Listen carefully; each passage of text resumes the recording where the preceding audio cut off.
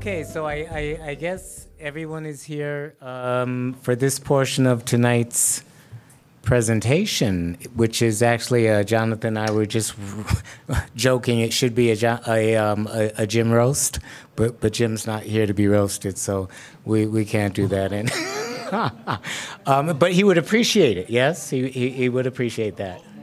But see, he even had the title for it. Theosophical roast too? Okay, we'll have a lot of those. But on the serious side, this was just something that we thought would be heartfelt for an individual who gave so much to the idea of ITC. And so my role here is just to, say a few words in terms of opening it up. And really, this is about each one of you who feel as though you'd like to remember something about Jim and share that with us, to come up here and actually do that. And so just to break the ice, even though I didn't know Jim as long as I've been alive, I've known him since more intimately 2006. And I think that was the time, and Garrett, you are probably the best historian on this because, you've been around for a while, Julian occurred in the Julian conference with Jim and Sal occurred in 2006, correct? And then Willie Dade passed in 2000. Okay, so there was a period wherein I guess I had met Jim roughly about the latter part of the 90s, and part of that had been through some of the conferences that were ongoing with Willie Dade, who was a star in and of herself, just in terms of being a magnet that drew people from different traditions to come up during one time a year and have a gathering.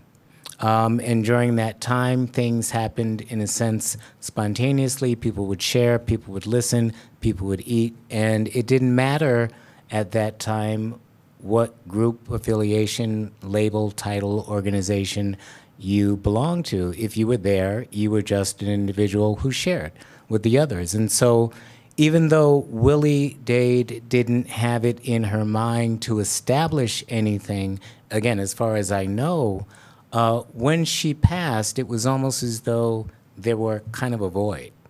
And I remember Jim and Sally talking, and Jim was always thinking. He was always trying to push the envelope. And I would oftentimes think I tried to make people feel uncomfortable, but Jim could do that better. And Sally, I realized, and perhaps you can tell me better, Jonathan, but Sally would provoke Jim. And so deep down there, I really knew, as usual, who the boss was. But Jim was quite the character. And so he and Sally again, and I don't know how the original idea had come up, but they started talking about the gatherings, and at least with some of those talks I had with Jim, it was really about this desire that he had to overcome the apparent differences, to overcome the boundaries, to get the kids back together despite the fact, as the analogy was used the other day, that the parents got divorced. And so even though the parents don't like each other, we can still play and we can still talk and we can still share. And so he began, I guess, with Sal, and I don't know how much, again, Jonathan, Sally, and he were of equal mind about this, or she really kind of pushed his engines to make him open his mouth more about this, but, Yeah, I was going to share more of that when I... Okay, all righty, so... Yeah, and that's that, and I love that dynamic, and I saw it in action sometimes when they were by themselves, and I just happened to be passing by. But again, I with Jim and myself, we would spend sometimes a lot of time on the phone, and he would actually tell me, as is typical, he says, I got to go. He says, there's only so much of you I can take, and yet it was interesting. That's what he would say, because he was a psychologist, and I'm a shrink. And we would have these conversations, and a lot of the conversations would be about the psychological aspect of the Theosophical teachings. And then the other part that he loved were the elementals. And so we would have talks about these elementals, and then he would talk about synesthesia, which was the equivalent in the 1800s of the individuals that had psychic powers and could see things and feels and energies and all of that. And we would just go on and on for sometimes 2 hours. And I would sometimes hear the silence on the other end of the line. And I would say, Jim, and no, he wasn't asleep, but he would just be, yeah, I think I gotta go. I think I gotta go. But I mean, I appreciate those talks with him because they were enlightening, they were about sharing, and always mixed in that was his questioning about how to do this. And it wasn't so much a questioning to me about how to do this, but just him questioning, and perhaps maybe that was some of the dialogue coming back from Sally in terms of the conversations they were had, because he would always say this is bigger than any particular theosophical organization. And he would talk a lot about trying to link up with the libraries here to have access equally to all of the information that was available at Point Loma, the information that was available at the TS. He was talking about, and this is in the early 2000s, about digitalizing all of the information so that it could easily be sent out. And I'm just saying, Jim, I want to talk about Theosophy. And he's talking about the way of using Theosophy in the world and sharing it amongst each other. And that's what I guess he and Sal then did, because they put a lot of effort and a lot of time into this. How many years was Sally president? Uh-oh.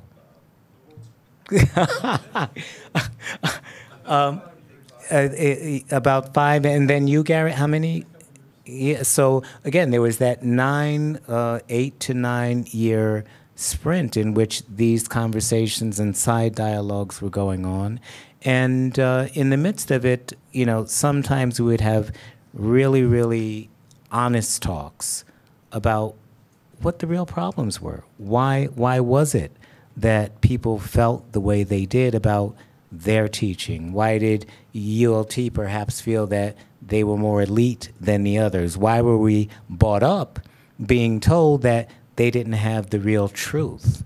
And at the end of the day, there were no real meaningful answers to that. And so as people in the field of psychology, we just had to call prejudice, prejudice, and bias, bias, and look at what could be done in a general way just to, again, bring folks together and to have folks conversate. And this is what now, we became official, you said the other day, Herman, in 2008 as ITC. We had had several years before that, just in terms of almost freestyling it. We had had some nice conversations, the conferences in New York that were different and unique and multifaceted. We had the ones in twice in Julian, I think, before we had become official. And it was always a good thing to be at. And I thanked Jim for that. I thanked Sally for that. And I also thank them for their friendship, because they were special folks. And when I think of Jim and I think of Sal, I had written it down months ago, the passage in The Voice that talks about the stones in the Guardian Wall. And I say to myself that although their bodies have gone back to the elements, I know that those life forces have simply been withdrawn, and they're part of that stone wall. And, you know, they'll be cycling back like we recycle all of the other stuff very shortly. And I wonder what he's going to think when he comes back, and this is where we're at. But again, I just would like to open up the mic for whoever would like to share some fond memories, some roasting jokes, or some things that may not have been so nice that Jim said, or Sally for that matter, in terms of the specialty. Come on, oh, was there a lady first? No? No, okay. Oh, no, you're pointing at him. Okay, thank you. Well, let me talk about how I learned Sally and Jim. We were invited to attend a conference in Petaluma, north of San Francisco, in the middle of nowhere. Johanna and I had really the idea that we were going on a desert expedition. But okay, vultures all around you over there. So that was not a very stable one. And Jim and Sally were there. And we followed the conferences. And then on the end, he asked are there some people who likes to support us with the idea of these conferences?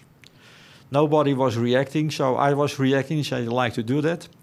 Later on, I learned in a report that he was writing down, he was disappointed because it was not coming support out of the United States, and there was a strange guy with a strange accent, and what should we do with him? Yeah?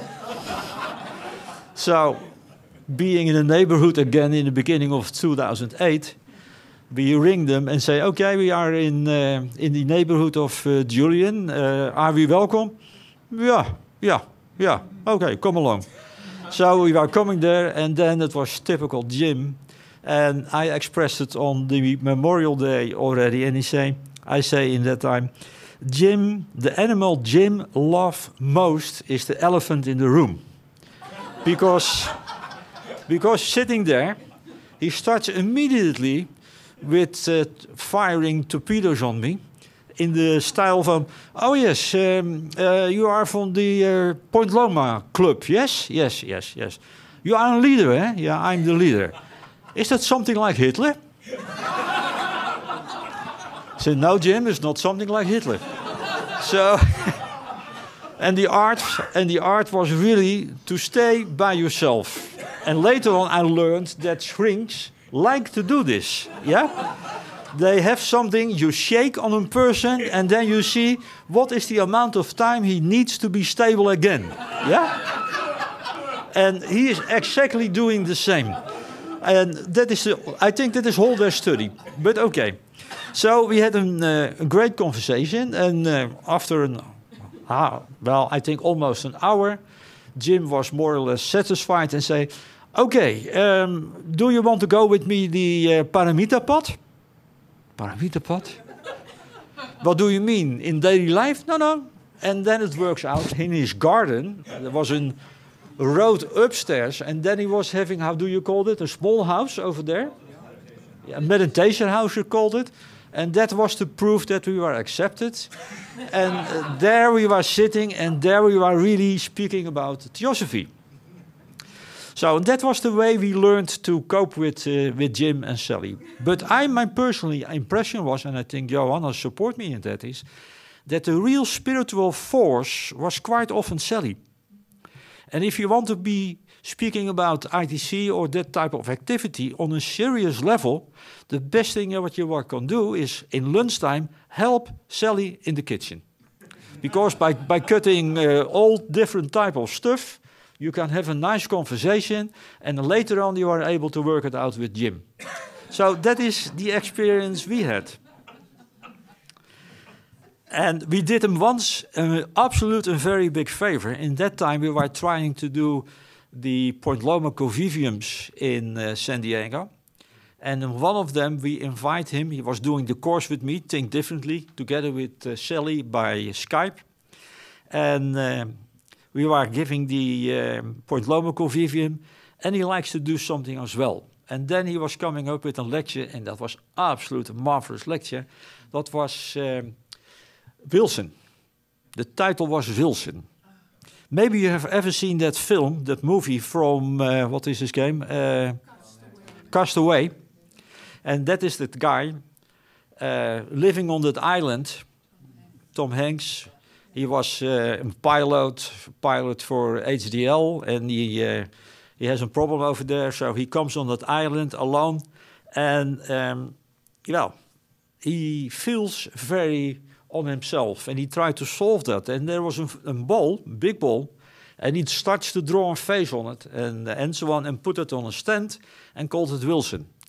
So he had his daily conversations with Wilson, asked Wilson what he should do here and should do there, and so on, and so on. But the clue of the presentation was, and I think it was really the best of them I know, is that he say everybody has his Wilsons. And the main question is that wrong or not?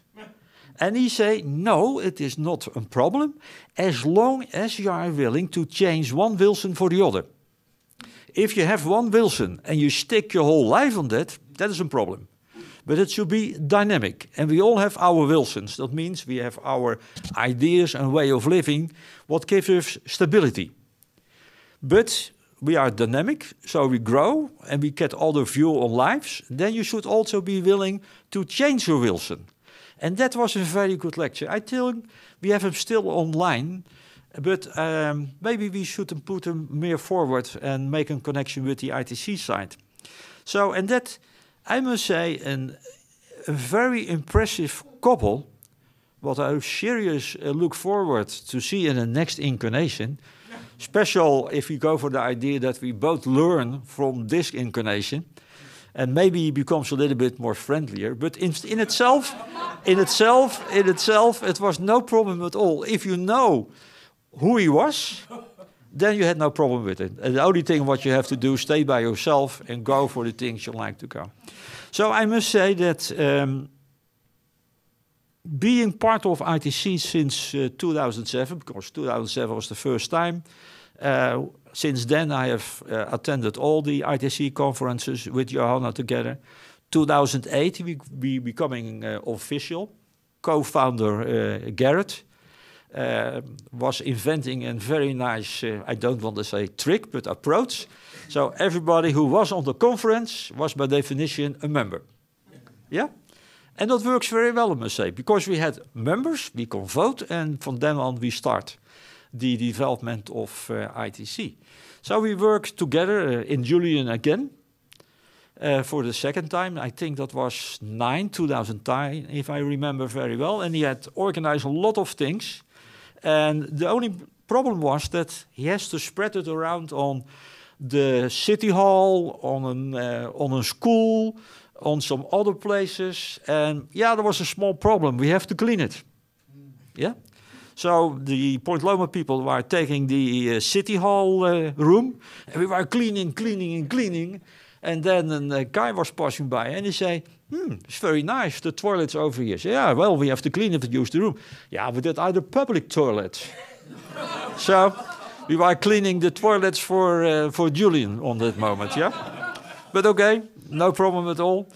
We have learned a lot. We have really learned a lot. And I must say, the atmosphere between the different Theosophical organizations since then has grown in a positive sense very, very much.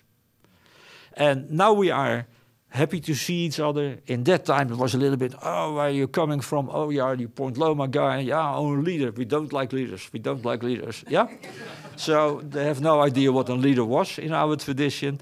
But I think if you set your target, and that was cooperation and spreading Theosophy into the world, it works marvelous.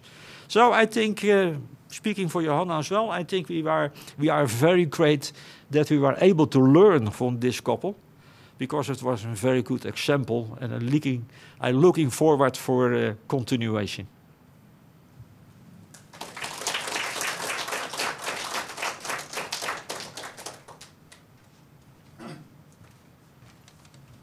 I'm really looking forward to hearing from Jonathan a little more of the family side. I mean, I knew Jim so well, but it was almost always in the context of ITC and accomplishing things, and I kind of regret that I wasn't really a good enough friend for him. I really missed out on some of the sharing of, you know, obviously we did a lot of that, but he was such a beautiful man that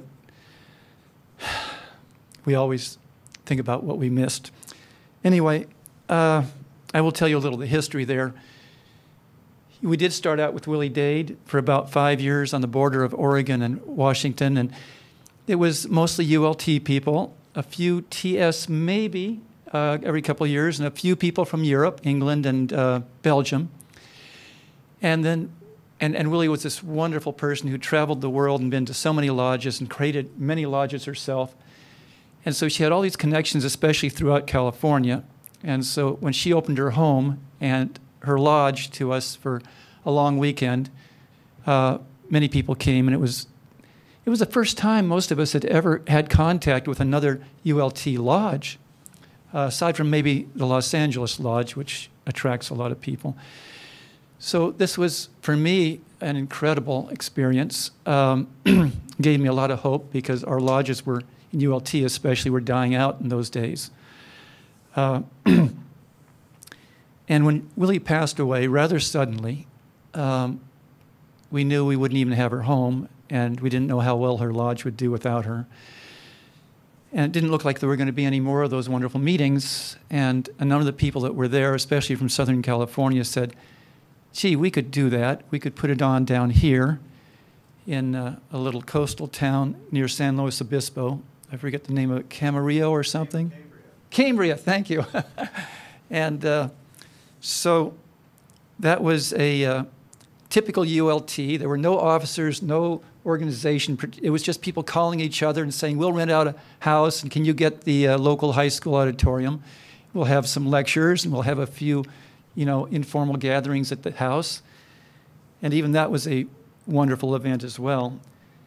And then each time we somehow had a cadre of 3 to 5 or 6 or sometimes 10 people that sort of coordinated and had these miraculous, wonderful conferences come on each year. And I wasn't doing much because I was up in Oakland, concerned about other things.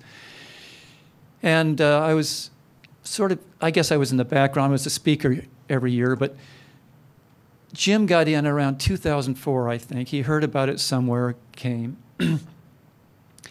And I think either his first year or his second year, the woman who was really running the show, I think it was from his lodge, Phyllis, got sick or had some difficulty, and Jim stepped up, and he and Sally sort of coordinating everything. I think that was the downtown or Mission Valley part of San Diego where they had the conference. And then the next year, Jim and Sally kept on being leaders. And another year, and then Jim called me up and he said, Garrett, I know you're a lawyer. Shouldn't we maybe incorporate? And I said, yeah, very good idea, because by the way, as organizers, we're all responsible if something goes wrong, personally.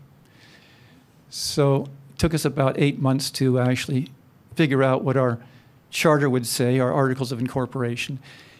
And then we brought those and proposed bylaws to the Philadelphia meeting that we've mentioned. And that was really incidental. Already, I think, Herman and the Point Loma people had come in, and we'd even had an event in Southern California visiting Point Loma, if I remember right, and involving other Theosophical organizations. So we put together this very loose organization, being sort of allergic to all organization because we were from ULT.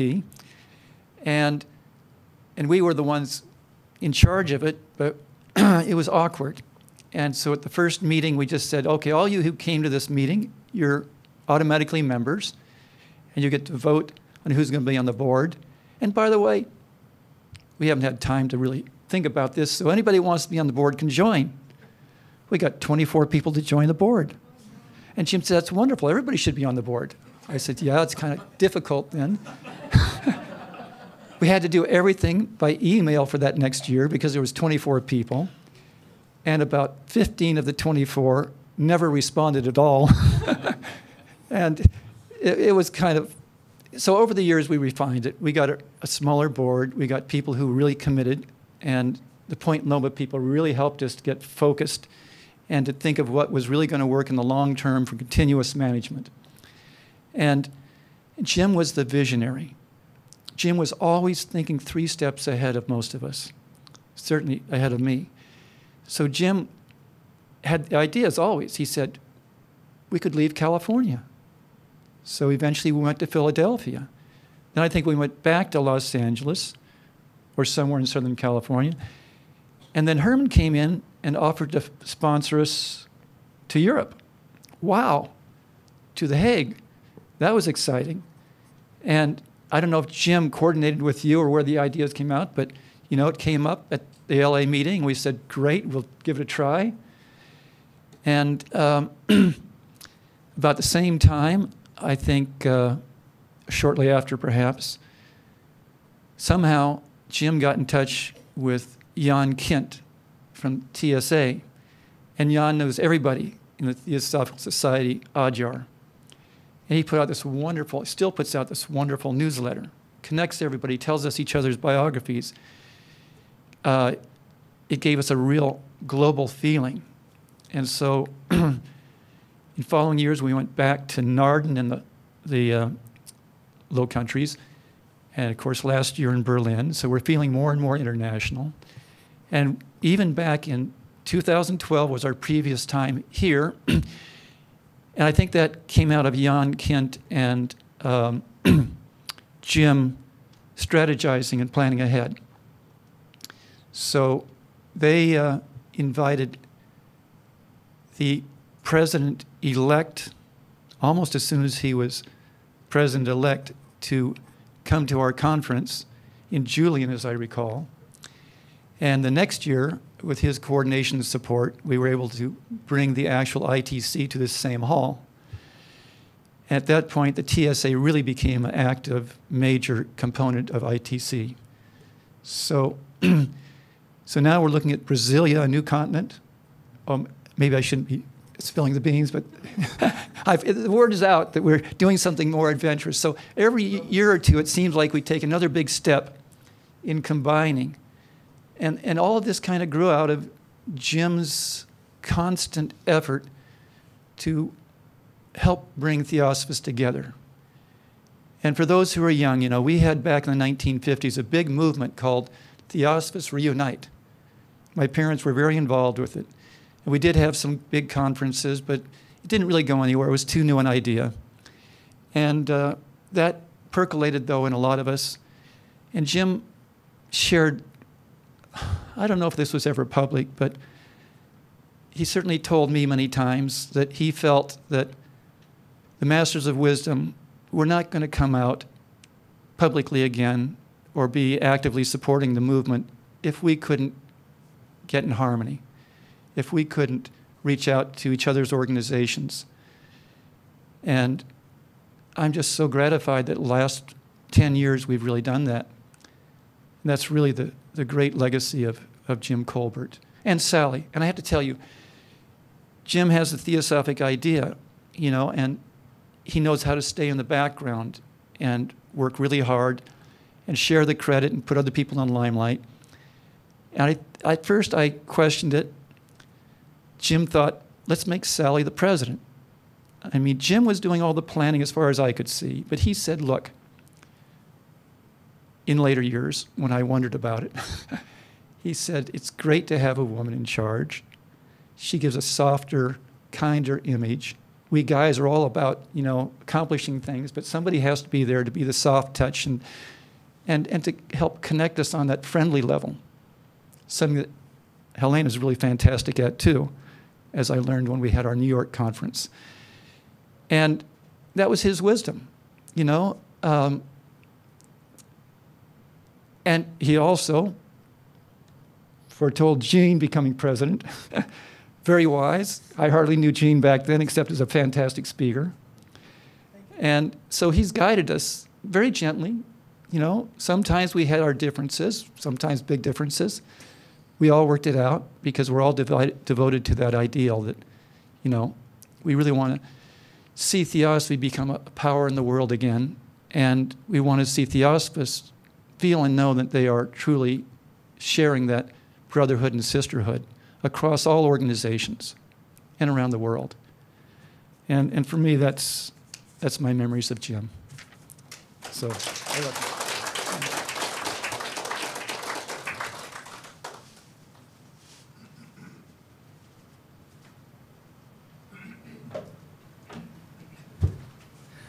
I wasn't planning on saying anything, but I'm going to.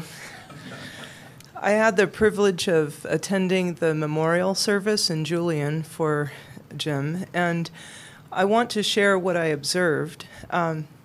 First, I'd like to say that, you know, if a tree is known by its fruits, Jim and Sally both gave fruit to such a diverse group of people, bettering them in all ways. And I would just like to especially tribute 5 very dear young people, the children of Jonathan and Dominique, who I love very dearly, and Sally particularly, and Jim were so solid and there for them to help them blossom at a time when they really needed it. And it was very heartfelt at the tribute to Jim when the children were there, adult children. And it was like life-changing, life-saving. You could see in their hearts what Sally and Jim gave to them with their utter love and stability and wisdom. So I'd just like to honor them as family members. They've given so much to their family and other family members that I don't even know. I'm just sharing the little I do know. I also want to share what one man said, and I'm going to mess it up because I only heard it once and I don't even know the man's name. But he's a very solid Christian man. He said, I'm a Christian, and I believe in, you know, I'm a devotee of Jesus. And he said, I came to Los Angeles and I was down in the dumps. I had nothing. I had no money. I had no family. I had no car. I had no job. And I prayed to Jesus and I said, Lord, I put you in my hands. Your will be done. I looked in the paper and I saw an ad for, I believe he said it was for helping homeless youths. And he thought, well, I'm kind of in that situation. Maybe I can do something. So he called the line, and I believe he said it was a recording of, I think, Sally's voice, talking about how they could help, and we'll call you back, leave your number. So he called, and he left his number, and eventually he got a call from Jim Colbert. And Jim said, and just started talking with him. Basically, the conversation evolved. Well, can you help us out? We have some homeless youths that we would like to help. See, Jim did an amazing thing in Los Angeles, or down in San Diego. See, I don't even know the specifics, but he helped so many young people who were in dire, dire straits get their lives back together by helping foster youths and link them up with good homes. So he spoke with this gentleman and kind of vetted him out and made sure that he was a good person. And then eventually it ended up that, yeah, can you take a young person in who really needs you? And the man said, well, yeah, I would do that. I would be willing. And then Jim said, oh, good. So you'd take one. How about 2? And then the man says, well, I need a place to put them. And he says, yeah, okay, we can arrange that. We can get you a house. And the man says, well, I don't have any way to transport them. And Jim says, well, you know, if you take 2 more, you know, we can get you a big minivan and a salary. And anyway, the man said eventually that he realized that he had gone from homelessness with no family, no job, no car, through the grace of Jesus and Jim and Sally Colbert, he now had a family and a home, a job, and a car. And he carried through with that commitment all the way until the young people grew up, and it was just a beautiful thing. And this is the work that Jim and Sally did. That was, I mean, how many of us knew about that? So it was really inspirational. And Jonathan, I'm sure you can fix the story to make it all the details accurate, but that's the essence of what I had heard.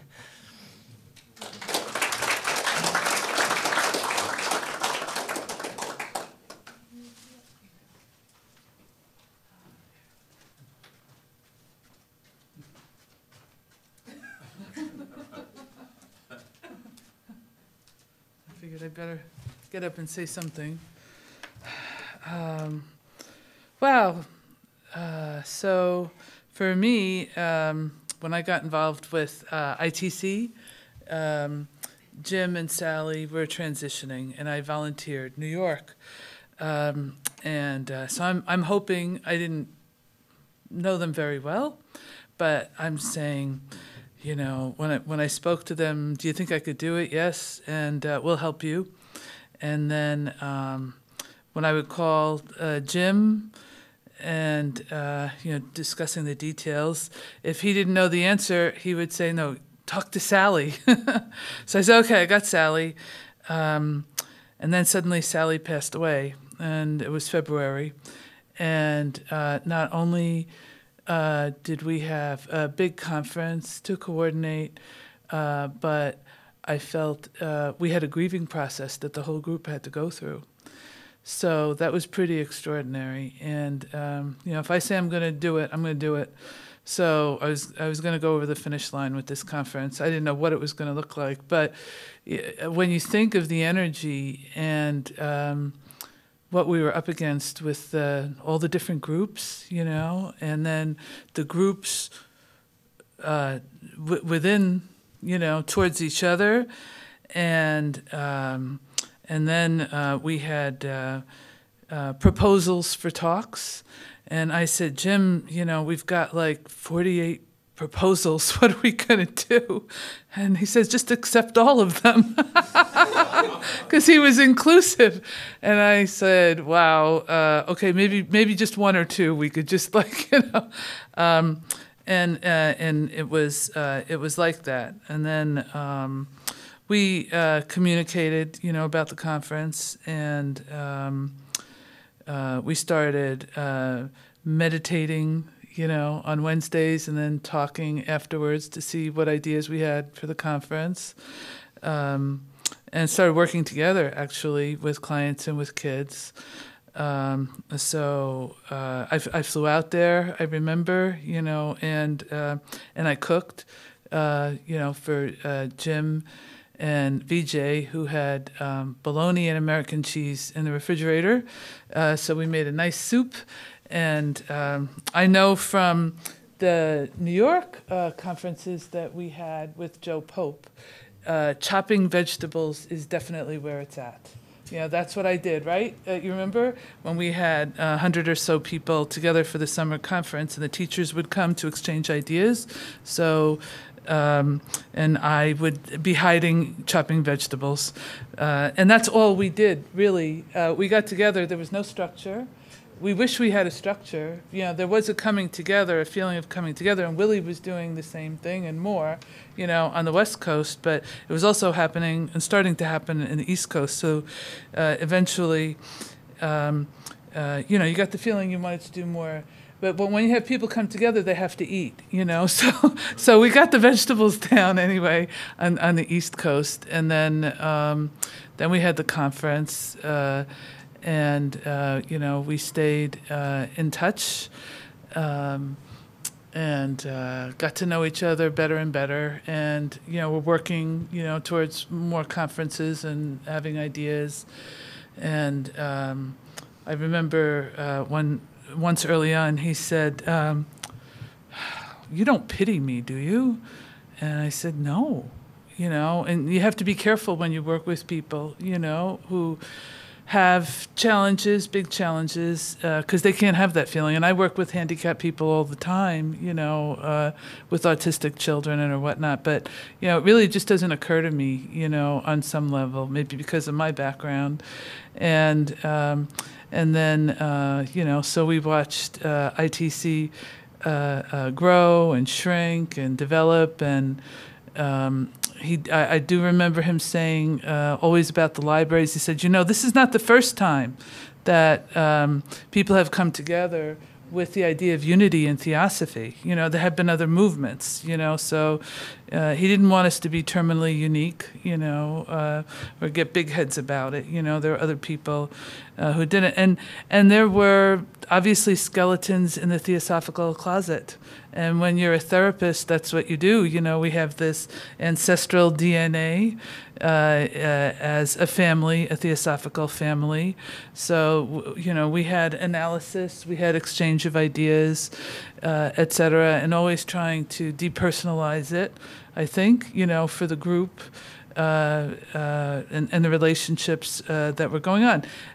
It was tense, it was creative, it was dynamic, it was wonderful, even though at the time it didn't feel that way. Sometimes it was like growth, you know, growth.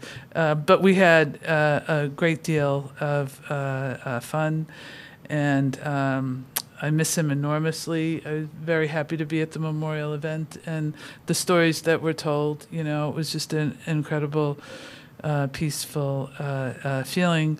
And I really look forward. I have a feeling in his next incarnation, he will recognize him because he's probably going to be an Olympic athlete, right? You know, he's going to be running. He's going to be in some shape. But I know that they'll be back soon, and they're with us even now, and they're going to come back the way that we do if we keep this going, you know, and we set up a possibility, you know, for all this work. Of course it will continue. Theosophy will continue. But I think, you know, we have a chance to come back and with better bodies. And, you know, he was a character already, so I can't imagine how much more character they both will have. But I miss them deeply, you know, I really miss them. And thank you for the opportunity of letting me get close to your family. You know, I mean, they're a really special group, and we're lucky to have you all still. Thank you.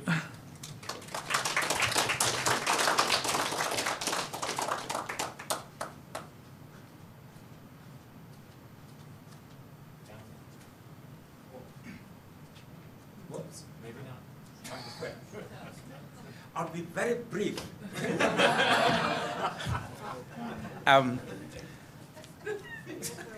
You know, the way I came to know Jim and Sally was when we had the ITC meeting in Julian.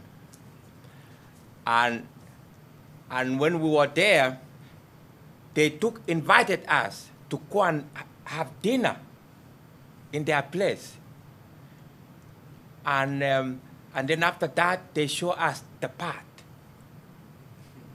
And I like to remember him. I told Jonathan, when you mentioned both, I think the way I remember them is the path, or parameter path, which I think Eldon Hall beautifully, explained and exemplified. And I like to think of him. He was on the path, showing us the path, and what has already been said, which I don't want to forget. I will also remember two things on the path, and also remember his legacy, as already mentioned. The legacy of Jonathan, Theosophy. So he made sure that there was someone who would follow the path. And then his children. So I like to be grateful for those. There are small other things, but I don't know the details. But those are the things that stand, the path and the legacy.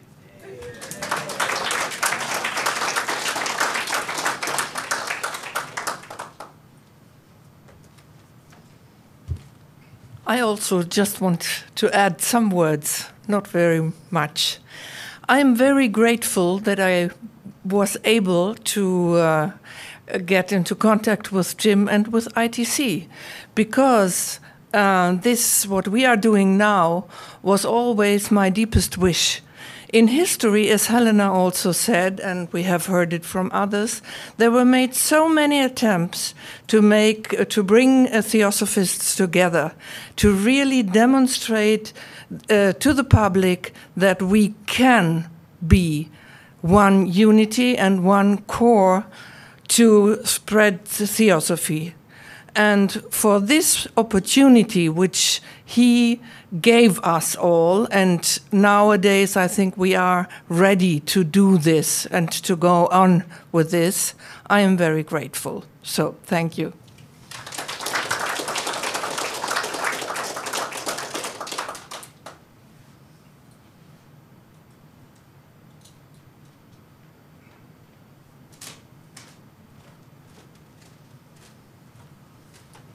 So I'm by no means the last person. Somebody wants to come up after me, that's great. I'll just say a couple things about Sally and a couple things about my father and about ITC and so forth. Sally, my father got married 3 times. He liked women. Matter of fact, he was always talking about, I'm going to steal Yoka from Herman. He used to think about ways to do that. There's got to be a way, you'd think. His best wife, my mother's a great woman, she's awesome, but his best wife was Sally. She was just, it was just such a happy and joyous thing. And now, just something about Sally. I used to love to have conversations about Sally because she's a very deep student of Theosophy, but she loved Buddhism. So she would do all these deep dives into, Pema Chodron and, this Lama and this Rinpoche and all this stuff, But what she used to say about Theosophy, she says, but I like to come back to Theosophy too, because I can find some kind of like a sentence or a phrase in Theosophy where I can come back up for fresh air, because I do all these deep dives and I go into it, like everything is embodied consciousness, she would say, or something like that, just something that's just like really true or something, and then and that kind of get her back grounded. So we used to have these wonderful conversations, and she was just wonderful with my kids, unbelievable. She was just a magician with them. Like, I had one son. We're probably beaming this live, but anyway, I apologize.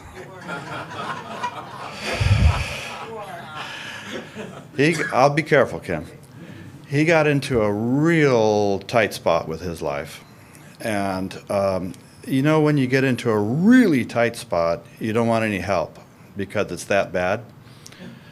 And so his mother brilliantly got him in the car and drug him down there. Here, we're going down to Grandpa's house. Got him down there, and he was like, where's the door? We're out of here. This isn't going to happen. I don't want help right now. And so there's like a silent spot, hopelessness. This is going to crash. And it was life and death, really. But Sally noticed a tear, one teardrop, coming down his face.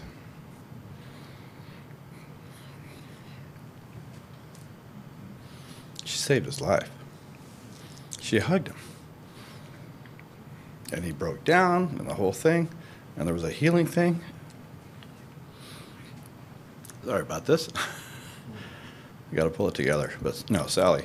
Another thing that they had together was kind of a demonstration about what a man and a woman can do together when they share a vision. It seems that in Theosophical history, there's been times when the most incredible, unbelievable magic can take place when a man and woman can work together. And you could call it some kind of a yin and yang, or some kind of a non-physical sexuality, or just some kind of a dynamic that happens where just things happen that you would never think possible. And yet we've heard about how for him, the idea of high beings and Mahatmas, that was a very real thing for him. And for Sally too, for sure. And so to have this bunch of divorced kids, as was brought up about going about talking about universal brotherhood, and everybody in all the lodges throughout the world were on to universal brotherhood. But where's the lodge? How does that all work? Because everybody doesn't like the other ones. So we all have universal brotherhood except for those people. So we have universal brotherhood with 7.5 billion people except for, you know what I'm saying? How does that work? So it was just like, we've got to do something about this, you know. And so, I mean, he would just say things like, you know, if a I mean, how are the Mahatmas going to be able to do anything in the world when there's no field of unity to work through? And when we can't be some kind of vehicle. And so he deeply loved all you guys. He deeply valued his relationship with Helena, deeply valued that. And he deeply valued his relationship with Herman. The thing about the wife is a joke. No, I mean, he deeply loved Herman. His devotion, his unconditionality, his brilliance, his ability to have these beautiful group of people working, you know, together. And what an inspiration, you know. He's always trying to get me, he says, you got to get to know Eugene Jennings. He's one of the most brilliant people on the planet. He's just a wonderful man. He's just, you got to do this, you know. And I'm like, well, I know, but he's kind of brilliant. I don't know how I can get to know this man, you know. But anyway, so he really tried to push me to get going on all this stuff, you know. And part of me was like, oh, I don't know about all this stuff, you know. Yeah, that's your deal, Dad, you know.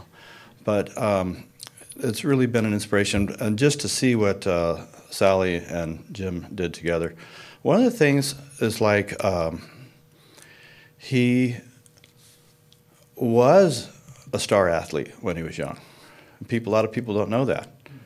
You know, he was, you know, a cross-country good runner, thin and very lithe, and you know, had it all going for him. But he did get polio. He did get struck down with polio in 1962, and he was 28. And he was in an iron lung for 6 months. I think that's the story that I heard. And the guy on the left of him died because there's a bunch of iron lungs in the same place. And the guy on the right of him died, and he's just waiting, well, I guess I'm supposed to die, so here we go. And what happened, he told me this story. He said that a Theosophist so-called friend came in and said, well, that's your karma.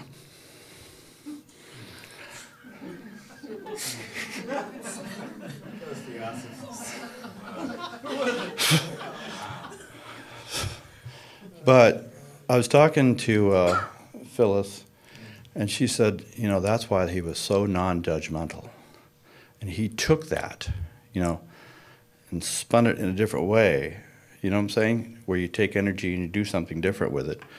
And he decided that, I mean, he was just very non-judgmental in that way, even though he had torpedoes. They're non-judgmental torpedoes. You got to understand. This is an impersonal torpedo.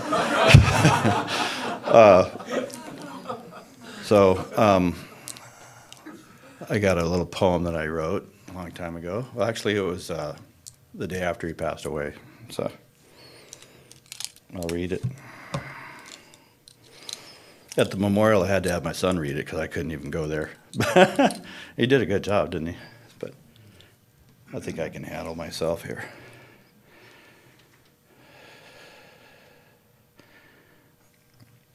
Okay, so this poem's called I'll Do It.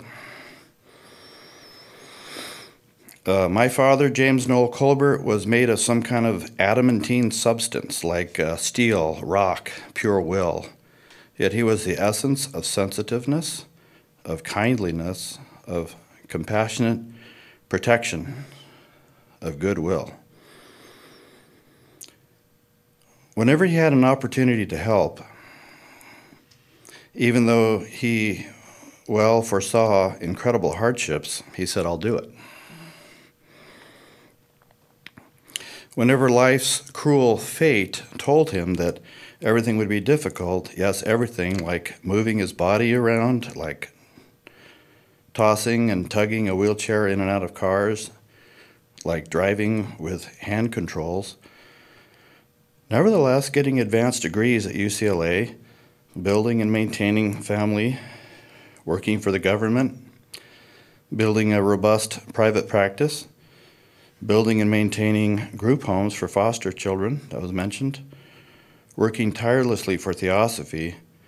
To all this, he avowed, yes, I'll do it.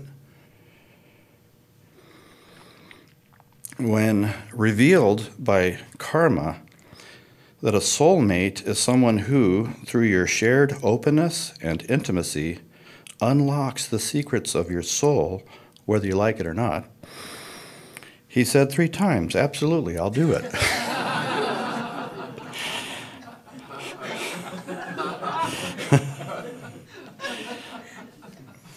When invited by the gods to bring 3 souls into the dicey yet awesome arena of Theosophia, his response was, I'll do it.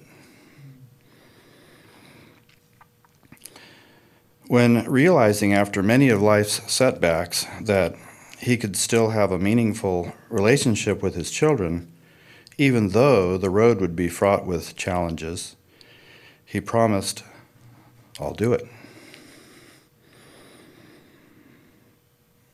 When given the privilege of raising 4 beautiful children into adulthood, helping them to become strong, bringing out their very best, he did not hesitate. Instead, he volunteered, I'll do it. When later asked to help 3 beautiful sisters to understand themselves, their lives, and what it means to go forth into this world, he replied, yes, I would be happy to, I'll do it. When he and his wife Sally saw that Theosophists of different traditions needed a platform to come together to share what they all had in common, they both said, I'll do it. When his wife Sally passed away and he felt lost and wondered why he couldn't just join her on the other side, still he saw before him some yet unfinished business to attend to, some more articles to write, some more conferences to attend, some more protection to offer his family, saying of these last duties, I'll do it. When he saw the potential for the future in the eyes of the incredible new students coming into the San Diego Lodge, even though it was very difficult to go to those Gita classes, he said, I'll do it. When directed by his own conscience to truly exemplify Theosophy as a living power in the world, even though only a few would really understand his sacrifice, he said, I'll do it. Even on his last day, when my father asked to be removed from artificial life-supporting equipment, he gave assurances to the ICU doctors and nurses, to myself, Devin, Donna, Vijay, James, that he would be okay going forward. He's like, don't worry about this, I got this. He said, don't worry, I'll be fine. I'm ready. He literally said this, I'm looking forward to this new adventure, okay? Give me a chance, I'll do it. Imagine the pre-birth panoramic vision of a soul like that. He must have thought before this life, and will no doubt think to himself just prior to his next life, next time no wheelchair, no problem, I got this, I'll do it. So.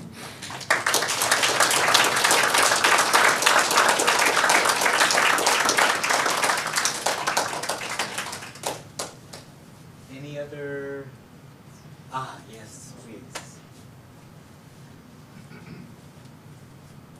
You're not going with him, are you? He's not going to take you away, right? I'm just checking. Just checking. I want to share my impression of Jim and Sally. We met them very spontaneously because we went to the conferences, and there was one thing. We immediately had the feeling we have met before. This is not the first time, with both of them.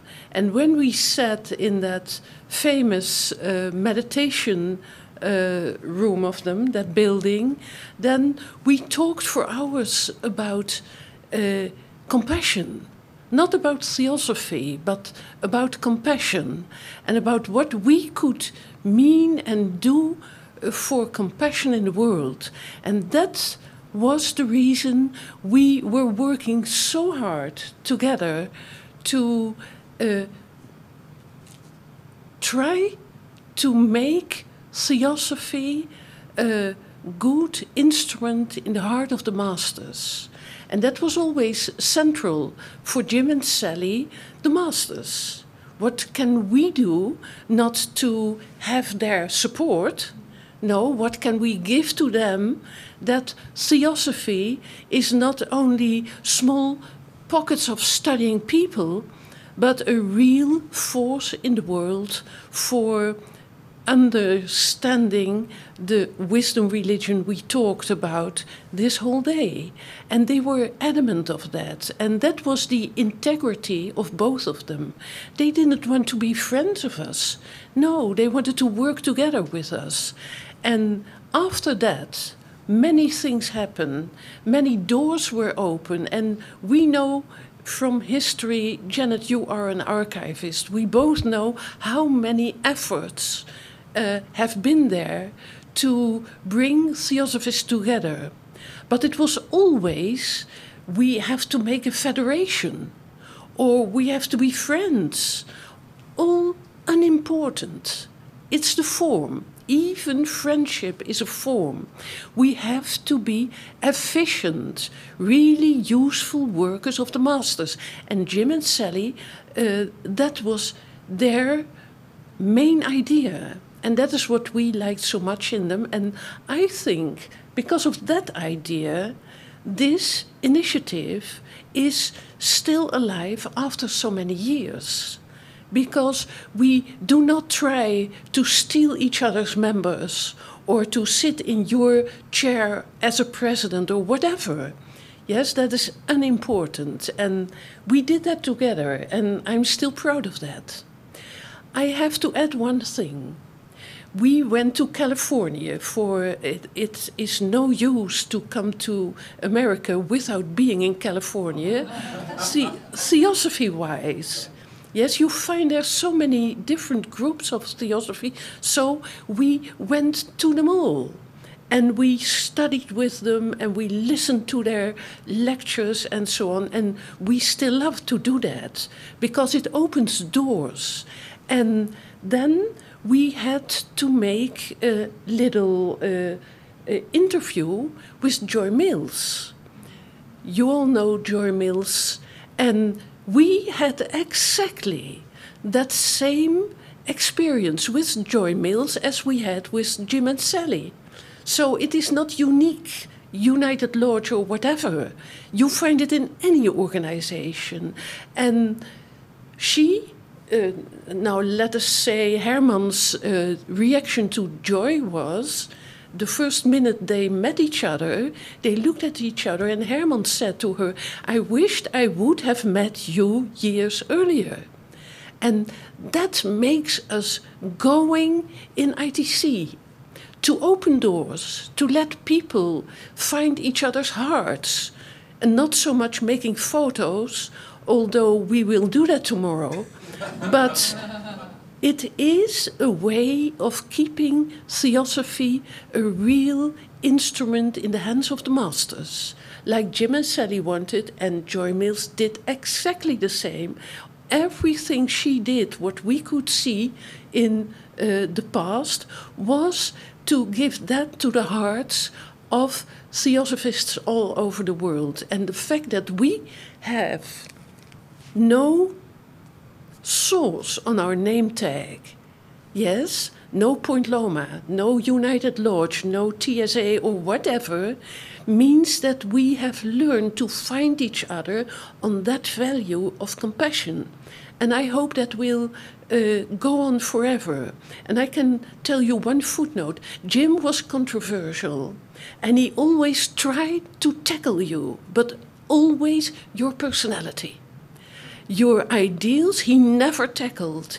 He cherished them, and he was your lifelong friend if you had good ideals. And I don't say it because of myself, for that would be a very personal thing, but he never was so nasty to me. Yes, and it is not for the reason Jonathan just said. Yes? When you were just impersonal and worked for the stuff, then he never did that. He tried to touch you in your weaknesses, and I really appreciated that, how he did that. So that is what I wanted to tell about George and Sam.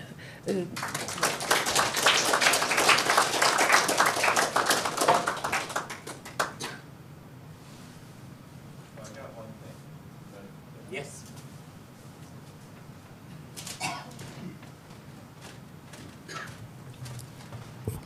Just he and I and he and other people would spend hours up in that meditation house, right?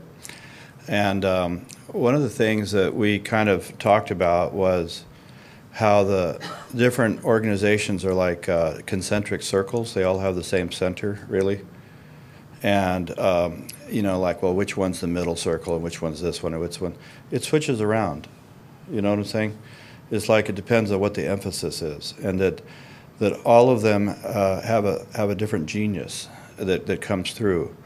You know, not just something you tolerate, but something you admire, like genius, right? Like Mozart or something, you know. And the different organizations, they all have something that they do better than the other ones, and so we can all learn from each other. And so while he was still alive, I wrote an article. Basically, he wrote the article, but I wrote, you know. So, and then I put it on, Jan Kind was kind enough to publish it, and he published it in lots of different languages and so forth, because he really liked it, and he had people really translate it carefully, you know.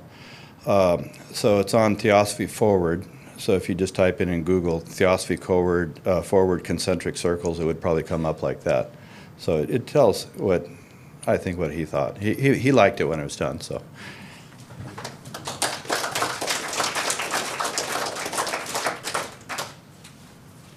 Others?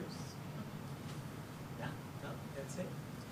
Okay, well, I just would like, on behalf of everybody here, to thank everybody here for sharing with everybody here and for just helping us put things in a little bit of perspective, because we're talking about the person, Jim and Sal, but the way that they've been presented, we're really talking about powers. And those are souls that have come for a purpose that you guys have recognized and that have almost embedded in their souls, I guess, the idea of something that needs to be done, that they felt strong about, and this is part of that result. So I'm just hoping that we can continue in this effort on behalf of Jim and Sal and all of the earlier attempts that were made, because it's a simple thought that when HPB was here, there was no splits or divisions. And so if we're trying to get back there, when you're talking about bringing those teachers back, we're just trying to get back to a position in which we have a focus for them, as Jim and Sal said, to do what they do. And so I just want to thank you all for sharing, and have a wonderful night and sweet dreams of Jim and Sal.